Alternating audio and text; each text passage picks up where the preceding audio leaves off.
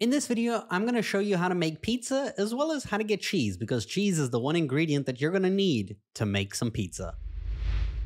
Now, in order to make pizza, you're going to have to build the oven. The oven is crafted by, getting bright core, copper bars, and obsidian slabs, quite a lot of them. It's used for making some really good foods, and this is what the oven is. When I go inside here, you can see there's bread, there's meat pie that heals you up to 20 hearts. Also gives you 4 extra hearts, which is fantastic. Meat pie is very good, guys. Make some more meat pie. There's also pumpkin pie for a speed boost, fruit pie for another speed boost, but with, some more hearts. And then finally, pizza, which requires cheese, which is really hard to get. And I'm going to show you where to get it. In order to find cheese, the only place I found it right now is in chests in the snow caves, which is located in the Frostlands on the map. Right now I'm in a cave, so I can't show the map. But in the Frostlands, the icy area, when you go to the caves, you'll often find secret entrances. At least this is where I found my hidden cheese. There was a secret ice wall over here with cracks in it. As you can see on the footage I'm displaying on the screen right now,